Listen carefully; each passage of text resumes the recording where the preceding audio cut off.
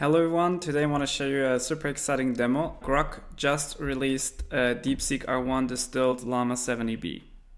So it is a super fast version of the very good reasoning model of DeepSeek, and to show you how quick it is, I prepared this classic example, how many R's on the word strawberry, and in a second you will see it's blazing fast, it thinks through it like in a few seconds, and here we already have the answer, which I think is incredibly exciting for applications where you need that deep thinking, but you want to have ultra low latency.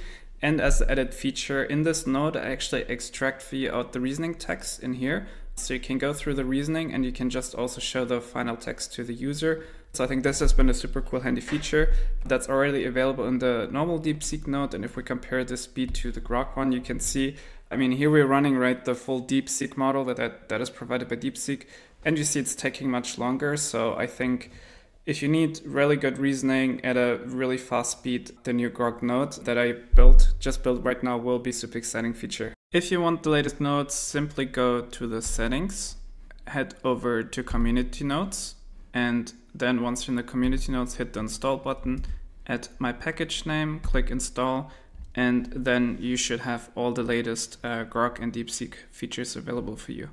One note, this is only available on the self-hosted nodes to install community nodes, so if you're in an n8n hosted version, this won't work, but maybe down the line they will add support for it.